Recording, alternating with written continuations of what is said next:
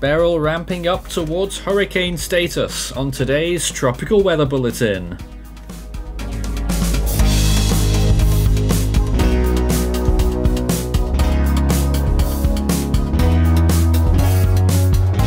And now the latest around the wide world of tropics. Tropical Weather Bulletin for June 29th. So we have first real threat of the season really in the Atlantic, with Tropical Storm Beryl expected to become a substantial hurricane as it heads towards Barbados and the Lesser Antilles and into the Eastern Caribbean early next week. This weekend it's expected to intensify, and it is well on course right now to become a hurricane by Sunday. It's day 29 of Atlantic hurricane season, and apart from Beryl, we had two other areas of interest: a 30% chance moving through the Yucatan Peninsula right now, and a 60% system behind Beryl, which could really move along with that storm and become a hurricane in and of itself, even possibly next week. It's day 46 in the Eastern Pacific, and we have a 20% area of interest there that's off the coast of Mexico that's starting to look a little bit better on model runs to potentially form early to middle next week. But as of right now, the Eastern Pacific is quiet.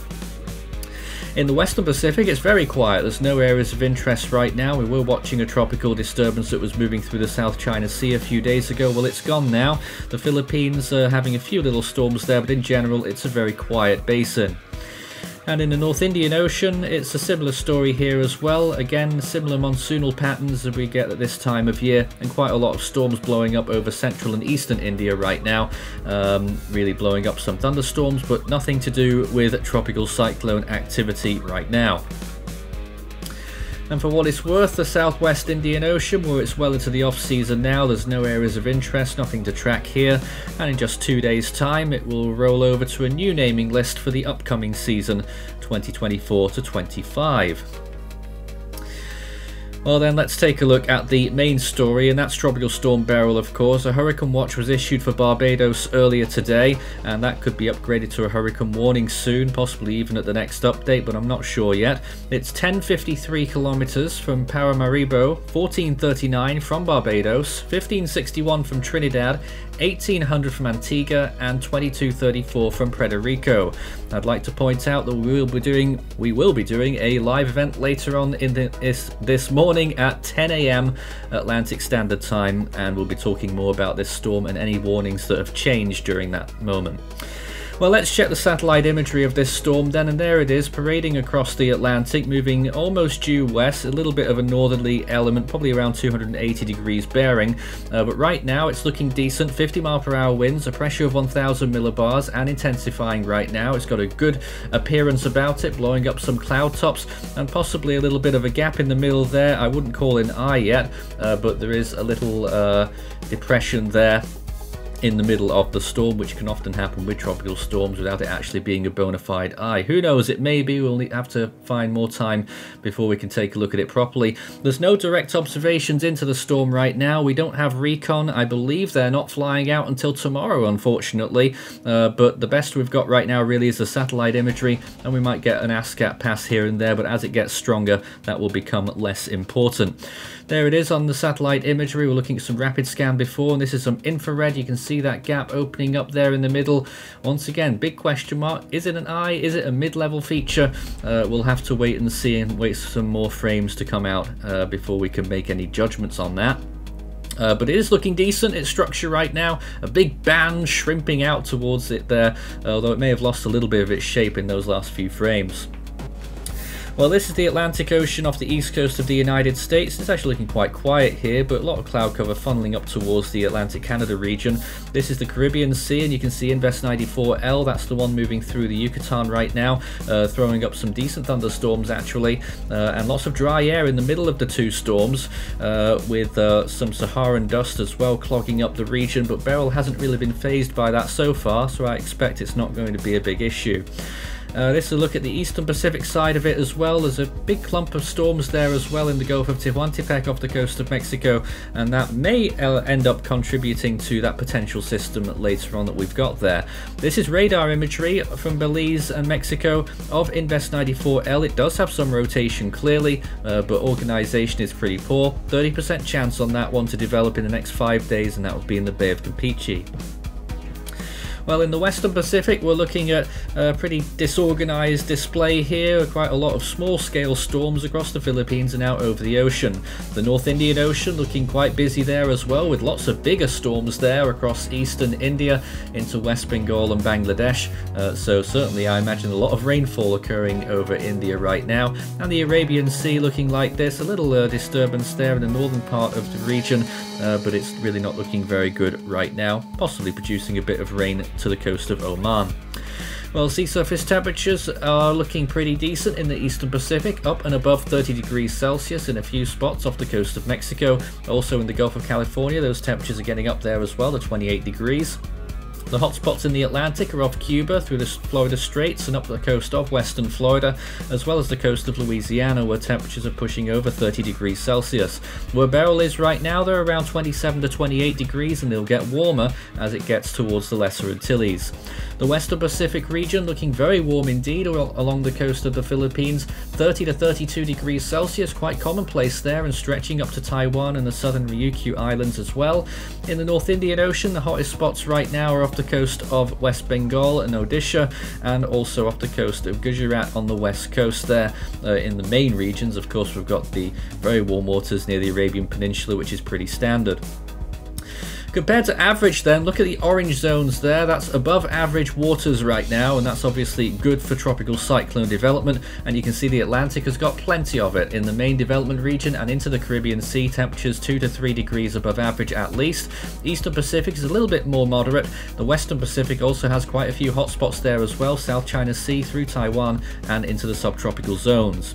Oceanic heat content is still looking very good for the Western Pacific, with very high amounts of energy there.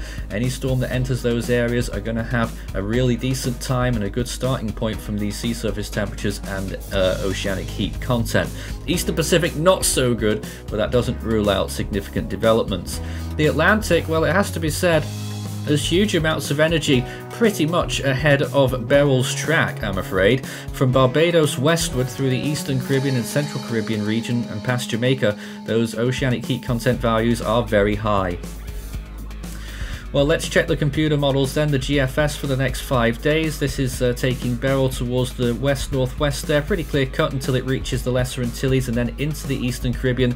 The big question mark to its long-term track is whether it will hit Hispaniola and Cuba, and that will weaken the storm substantially there. I also want to point out that second system behind it becomes a hurricane too. Barbados just escapes hurricane force winds on this run, and then it moves through St. Vincent and the Grenadines, probably with hurricane force winds for many of those islands as well, reaching Jamaica near the end of day 5. This is the Eastern Pacific, looking at this view as well, with this potential system that forms, and you just saw the Invest 94L move through there as well, tries to develop too. And then we're looking 3rd, 4th of July there, this system developing, looks like it might be getting a little bit more likely. And I also want to point out again, 6th of July, if we don't get a storm by then in the Eastern Pacific, it will be the latest start there in the satellite era. That's a very long time. Well, looking at rainfall expectations for this region as well, and obviously we are concerned about the hurricane force winds, which could reach up to 100 miles per hour wherever the storm makes landfall or directly hits. But we're also looking at significant rainfall amounts as well, not just from Beryl. The thing behind it as well will produce a second stream there that plows into the Dominican Republic, and then that third area off to the left there with 12 inches of rain from Invest 94L in Mexico. So there's tons to look at right now, with rainfall maximums from all 3 storms around the 12-inch mark, which is 300 millimeters. In the Lesser Antilles, it's around 6 or 7 inches there. In the longer range, day 5 to 10, we watch these storms move through again. That second storm gets completely annihilated by the Dominican Republic and Haiti there, and Beryl is still active towards the end of day 10, stalling a little bit in the Gulf of Mexico, and then it starts to consolidate again as it starts to move towards Texas, and we know where we're going with that, I think. There's that Eastern Pacific storm off the left-hand side of the screen as well, dying off by the time we get towards the 7th or 8th of July, so it would be quite a short-lived storm if it does form. Well, scan the barcode and that will take you through to the Force 13 merch store, where you can take a look at all of our items as well as our full season and individual storm animations on request at any time. And our Still Waiting for Hone t-shirt is still available right now, because that storm still hasn't formed either. It's a running joke in our community there.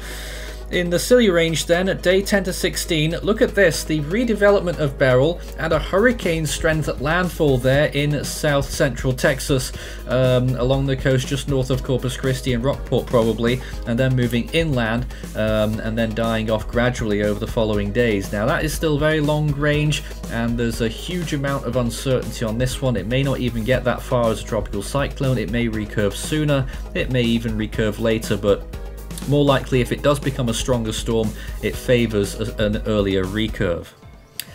Well, on this day, we had another big monster, and it was in the Western Pacific on June 29th, 2004, 20 years ago now. It was Typhoon Mindule, which was just off the coast of the Philippine Islands right now. We also had Typhoon Ting Ting, which was off the coast there as well, out over the open Western Pacific, reaching Category 1 status on this day.